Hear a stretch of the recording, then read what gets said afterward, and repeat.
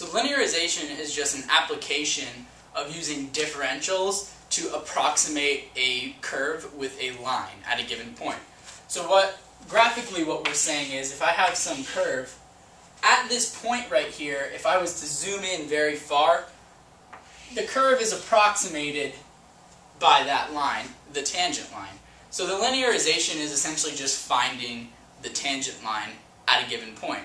So it's basically a formula you're just going to need to remember.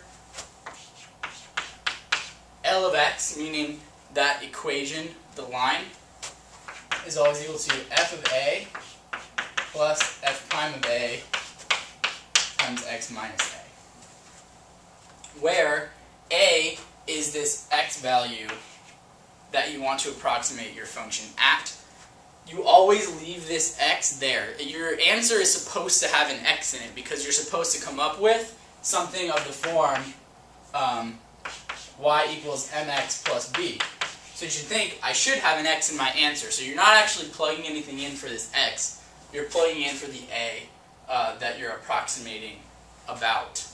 So this might look pretty familiar to you because it's pretty close to being differentials.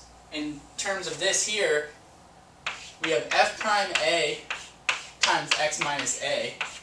X minus a is essentially the dx term. And if I were to subtract this over, L of x, or my y, minus f of a is the change in y. That's like my dy term. So you can see that this basically comes from the same thing, except this is just a nice, easy formula to plug into to find your linearization. So like I said, this gives you the equation of the tangent line at that point.